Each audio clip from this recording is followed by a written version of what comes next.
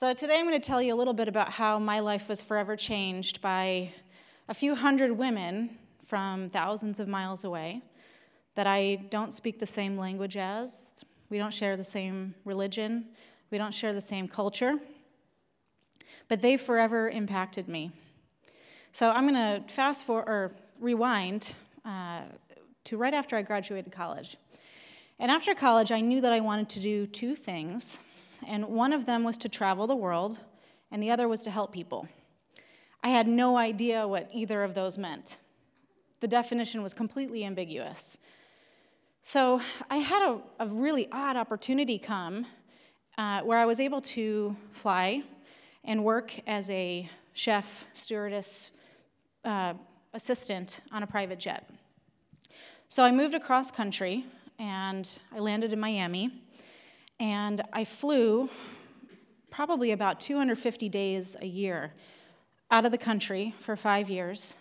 And my days and nights were spent on a beautiful jet. I was staying in gorgeous, expensive hotels. And this is what my life looked like. Now, you laugh, but I'm embarrassed by this. I look at this, and it's absolutely obnoxious. This is, to me, the definition of excess, and it's not real. This was not my life. We were going to beautiful countries, but also war-torn countries. We were going to places like Jordan, and we were going to Libya. And I was drawn to the locals, and I was drawn to the cab driver and to the woman that owned the bakery on the corner. And I was fascinated by them, but I was being protected in fancy hotel lobbies while the boss drank fancy wine, and I had a bodyguard go with me everywhere. So I realized after about 5 years of living out of this suitcase that I was piggybacking. This is not my life. This isn't real. So I got to make a change. And it was scary, and it was hard, and my friends thought I was insane to leave, but I did. I moved back across country here to Phoenix, and I started working for the #1 international business school in the world. And I was hired to manage the business training programs for women entrepreneurs coming from emerging economies. What a change this was. This was a life-changing decision that I found myself sitting in a classroom with Pakistani women, and I was taken aback by how beautiful they were, and their colored scarves, and their beautiful black hair, and they were so smart, but they were also very quiet. And I didn't really understand why, because I was new at this, but the thing that I didn't realize was the reason they were so quiet was because the most wanted terrorist in the world had just been killed in their country a day before. So they were terrified. This was the most terrifying moment for them as they watched in America as people danced over a death. And so I decided that I was being a hypocrite if I didn't step outside of my comfort zone and treat them like a human, because that's the only thing that was going to overcome this terrible situation and this emotion of being afraid. They were all there for a reason. They owned businesses. They were women entrepreneurs doing big things. So I decided to let my guard down and just be vulnerable and just talk to them. Ask them about their children. Ask them about their business. And as soon as they realized that I was going to speak to them like a human being, not a Pakistani woman, with all the stereotypes that come along with that sometimes in society, they were vulnerable. And we connected on a level that we're sisters for life. And we bonded on, of course, shoes, good-looking men, Brad Pitt, maybe one of them. That transcends any culture. So I'd like to introduce you to my dear friend Maria. She is in Pakistan. And when she arrived to the school, she is a firecracker.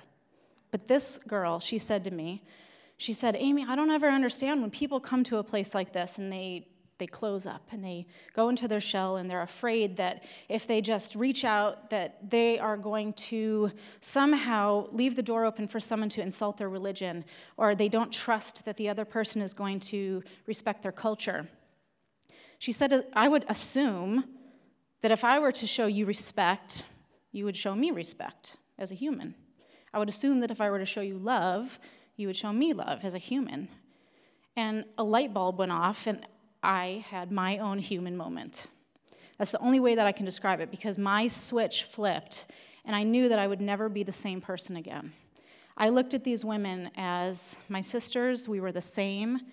We had the same goals. We had the same quest for happiness, same quest for love, for success.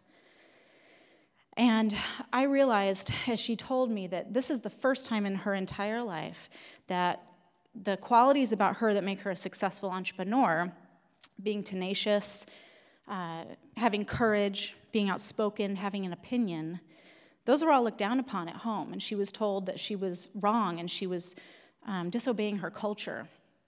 And so for the first time in her entire life, she felt that she was being appreciated and celebrated just for being who she was. And I realized that this is in a really important place that I was in. I'd like to introduce you to Madame Solomon. And we call her Madame because she likes to tell everyone that she's 100 years old. She's not, but I'll give it to her if she wants to be 100. So Madame is from Haiti, and she was here in the States for the similar business training program. Madame is a nurse, and when she arrived to campus, she was steadied by a cane, sometimes a wheelchair, depending how she was feeling. And she was a tough nut to crack. This woman was hard. She didn't want to have anything to do with me. I thought she hated me. And I was used to these women being a little more friendly, and if I would reach out to them, they would reach back. But I realized that because of all of the aid and things that are happening in Haiti, they have a level of trust that they need to establish with you first.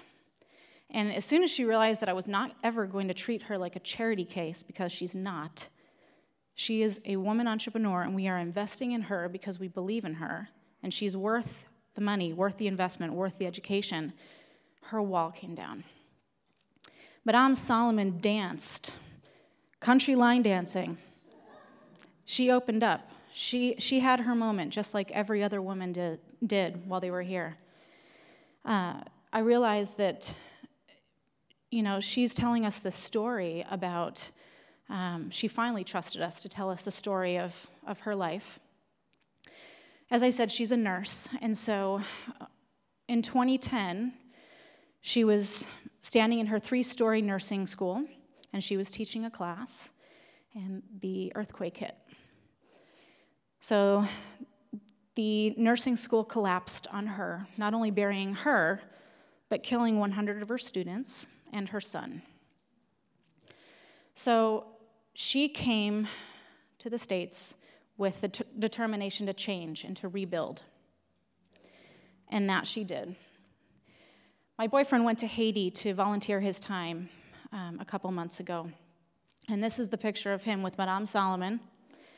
And she has rebuilt her school. She went from tents in the park to a building, to a bigger building. And she now has 600 nursing students that she's teaching there in Port-au-Prince. We have some amazing opportunities to reach out and empower and inspire others. This is a school in Afghanistan that I went to. When I first met her, she had 1 room, and now she has an entire building, up to 12th grade. And they're very happy because we just fed them cookies, so. And this doesn't go for women. This is men too. So these men also came to the States, and I had the immense honor and privilege of calling them my friends. And they grew, and they had their moment too. So they went home, and they all own radio stations. So with the fall of the Taliban, for the first time ever, they're understanding and learning that they have free speech. How do you use that? How do you use that in a way that can not get you killed, number one? And number two, how do you grow that? And so they went home after their training, and they hire women. They hire women journalists. They hire women anchors on their news stations. They drove from hours and hours from all over Afghanistan to meet me in Kabul, and they gave me this beautiful blue scarf and the dress to go with it, but it's probably about 2 feet too long for me. So I chose just to wear the scarf, and they were incredible. We had a group of women here from Afghanistan in January, and my dear friend Geeti, she said to me, "We were the charcoal beneath the ashes. We believed that we could burn, but you were the fan that lit our fire." What a beautiful sentiment.